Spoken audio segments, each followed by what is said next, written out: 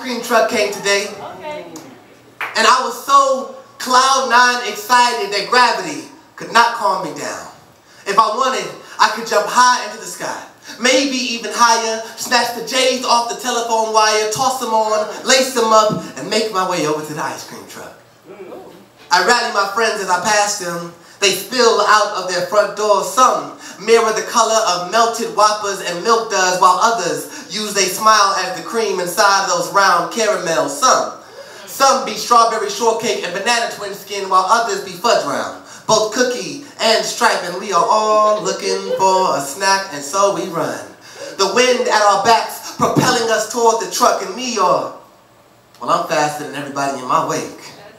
See, I've always been the first to take off, the first to jump the gate, the first to see an opportunity to run and grab it by the throat, because to me, the only time that the last is first and the first is last is in the Bible. So boy, you best make sure you are at the front of every single line you come across. I cross the street. I dare my friends to dart into traffic with me, because no cars can hit me. No cars can hit me. Our youth acts as a force field. Our smiles force feet to slam on brakes. But when I got to the other side and saw the burlap sack in the back alley, I screeched to a halt and the smile melted off my face. My friends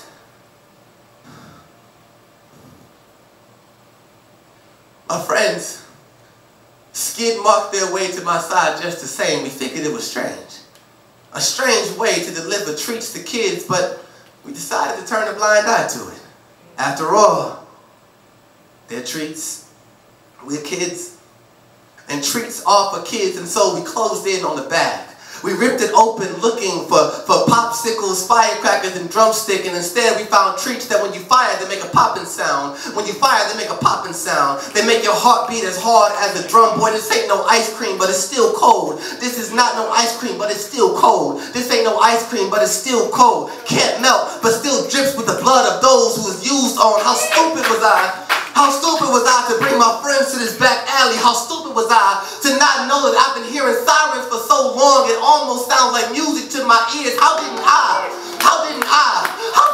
who was always the first in line, not see that truck speeding out the back alley? How slow was I to realize that ice cream trucks bear more colors than red and blue, and my friends are still standing there tearing the bag open, ignoring the scratched off serial numbers, kind of like how only parents pay attention to the cost of an ice cream, and kids get to eat to their heart's content. Forget the strawberry insides of our cousins and our siblings. Forget the streetlight poles that serve as sticks for the memories of our loved ones to popsicle on. Forget the shoulders that bear caskets like ice delivered to the back door of a business on wheels. The hearses that act as trucks, and the wails of mothers and friends that act as songs, and on it goes. And I'm standing there watching my friends, sick and disgusted,